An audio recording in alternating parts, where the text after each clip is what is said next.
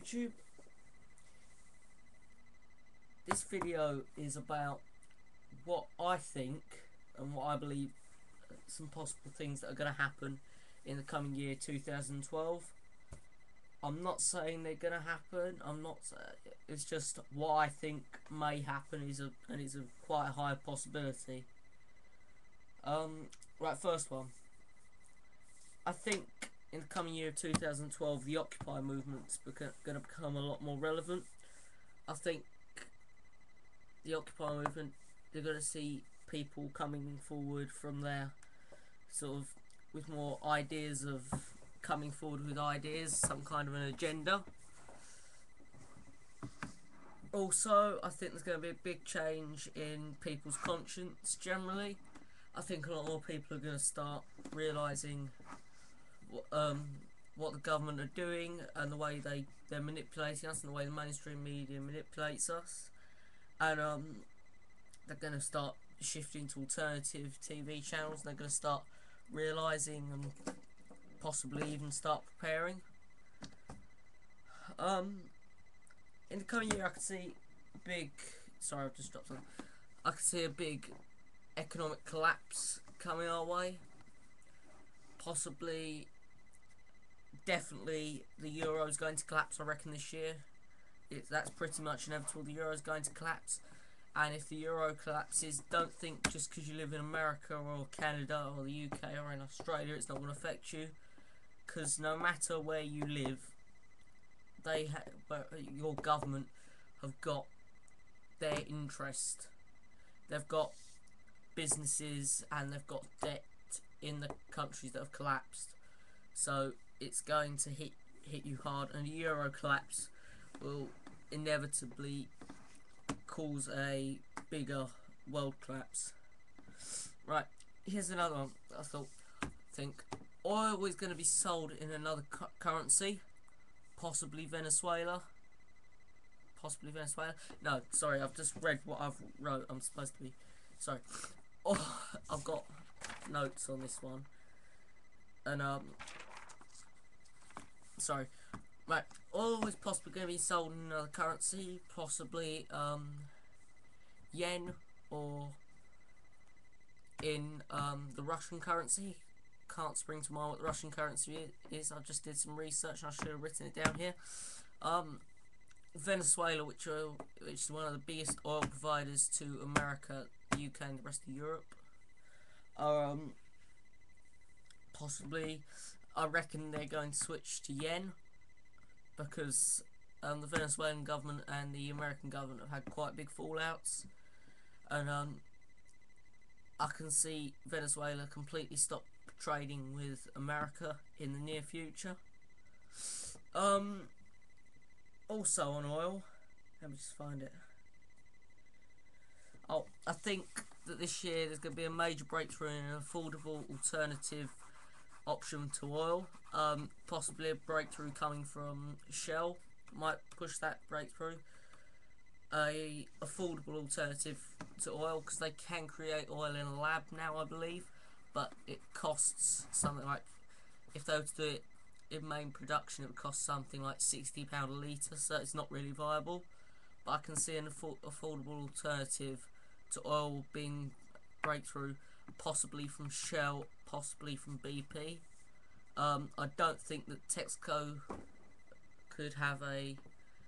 could lead that kind of breakthrough, because it's a Texan-based company and they've got a lot of oil in Texas, and that would jeopardise their income.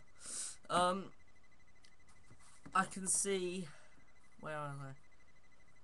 Possibly food shortages in Asia, and that would cause riots and possibly some governments being overthrown because of water shortage in Asia last year. Oh no, 2011. So this year now as I'm filming it, but by the time you watch it tomorrow morning, it will be 2012. If you watch it tomorrow. Anyway, sorry. Yeah, food shortages that have happened this year in Asia, possibly next year. There've been a lot of droughts in Asia, meaning there's less water to sorry, I'm losing my train of thought. that mean there's less water to grow food with, and that's possibly going to push up the cost of rice and other sort of staples that are main staples in America and Europe that are grown in China and Russia. And that could also, if there's a major food shortage or drought in China, that could push up the prices of commodities such as drinking glasses. Well, they're not really commodities, are they? Hair dryers, TVs, lamps, cups, even plastic bottles, clothing like this. A food shortage in Asia, especially in China and Taiwan, would completely destroy the majority of the world's economy, and that combined with a euro collapse could be absolutely devastating. It could just kill the economy completely and send us into a complete spin. I don't think there's going to be a war next year. There's a lot of talk about people. I did a video the other day about David Cameron wants to send troops into Somalia, and possibly a war with Iran. Don't think that's going to happen this year, but possibly 2013, 2014, I can see something happening. I can't see us going into a major war this year. Silver, another one I've written down here, is silver will hit $50 an ounce. I think now it's on about $42, $43 an ounce. Correct me if I'm wrong. That was the last time I looked, about a month or two ago. Yeah, I reckon it will hit $50 an ounce by the end of 2012. I reckon one or two countries will pull out of the Eurozone and possibly create their own currency. I think those countries will be possibly Ireland and Greece, possibly Spain as well, but I reckon Ireland may pull out of the Eurozone. Maybe a big medical breakthrough in perhaps cancer or HIV, Alzheimer's, one of the main heart disease, one of the main killers. A big breakthrough. I'm not saying that it's going to be whatever the breakthrough is going to be readily available next year, and they're going to be handing out in a medicine, but I can see some kind of a breakthrough. I can see the US government in some states restricting gun rights. There's been a lot of talk about it this year and a lot of fear over it this year. I can definitely see them the US government bringing up gun tax for ammunition and firearms, but I can see them restricting gun rights and possibly having laws like in the UK where in some states you can't own a semi-automatic or an automatic weapon.